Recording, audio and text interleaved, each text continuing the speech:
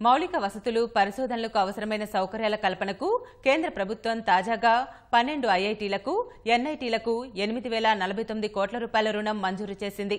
ఉన్నత విద్యానిధుల సంస్థ ద్వారా కేంద్రం రుణాలు ఇస్తుండగా ప్రాజెక్టు ఆమోదిత మండలి ఆమోదం తెలిపింది.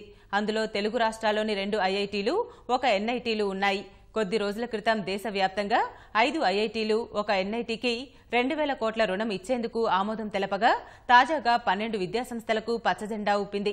వీటిలో హైదరాబాద్ ఐఐటీకి 500 కోట్లు, తిరుపతి ఐఐటీకి 976 కోట్లు, ఏపీ ఎన్ఐటీకి 365 కోట్లు ఇచ్చేందుకు బోర్డు ఆమోదం తెలిపింది.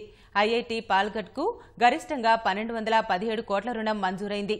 ఈ రుణాన్ని 10 సంవత్సరాల్లో తిరిగి చెల్లించాల్సి ఉంటుంది. వడ్డీ మాత్రం కేంద్రం చెల్లిస్తుంది.